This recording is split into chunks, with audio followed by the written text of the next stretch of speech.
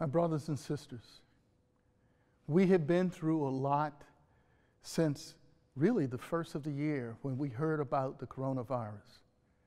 And it has been devastating in so many ways. We are experiencing something that none of us has ever experienced before. But because we're one people, we're experiencing it together.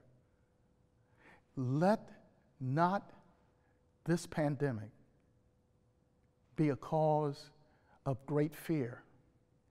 Let it be a way that we express our love for God by our love for each other. Let it be a way that you and I can help one another. Together we can journey through this.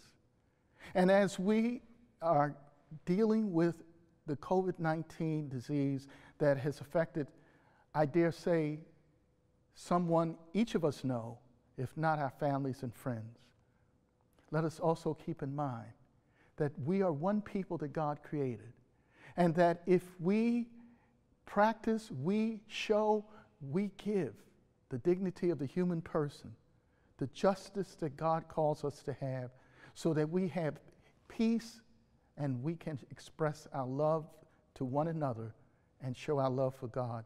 We can do this. We can do this together through prayer. We can do this together through the way we think of each other. We can do it with our actions. But most of all, we do it because God has loved us, and we have faith that in that love, He will give us all we need to overcome whatever happens, but to joyfully accept what happens, because when we do His will, we come to rest in Him in this life, and we pray in the life to come. Amen.